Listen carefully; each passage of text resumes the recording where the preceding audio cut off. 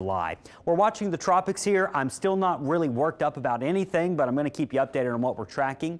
Invest 94, let's start with that. That's going to be moving towards the Yucatan, Belize, and into the southern Gulf here by this weekend. That'll bring heavy rain to those areas the next few days. It does have a chance to organize some as it spins close to the coast of Mexico and then moves inland.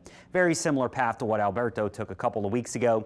Chances of development, they are there, but they're on the low side. This is a completely different ball game. Invest 95 is truly looking like it's probably going to be our first hurricane of the season, and this is going to be moving into a fairly favorable environment. Very, very unusual for late June to be tracking a system developing this far out in the Atlantic. It's moving west.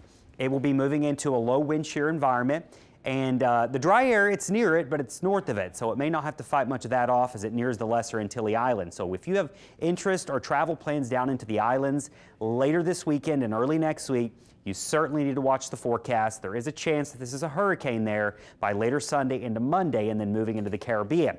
We do expect this to continue to move through the Caribbean next week, but we've still got many, many days to watch to see what it does. So in the near term, it's going to be strengthening more than likely. Once it's in the Caribbean, it may pass just south of our islands, the Dominican Republic and Puerto Rico.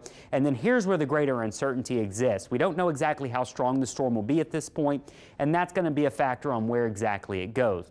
One thing we're going to be watching very closely too is the strength of our heat ridge over us. If that ridge stays strong enough, it could send this mainly to the west. If that ridge weakens at all, then that storm can try to get a little bit of northerly movement to it. So that's the main thing we're going to be watching with this feature into next week. We still have a solid 6 days to see how this evolves.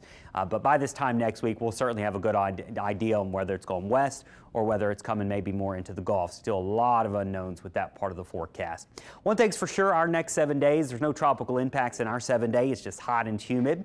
It will be raining at times. There'll be those pop-up storms in the afternoon. So for those weekend plans, watching for some rain, same thing as we head into next week.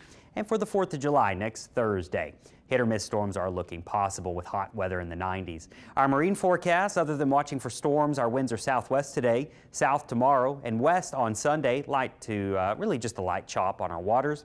High tide is at 9 a.m. in Grand Isle, 2 p.m. for the lakes, and your low tide, that'll happen later on into the overnight hours and early morning hours.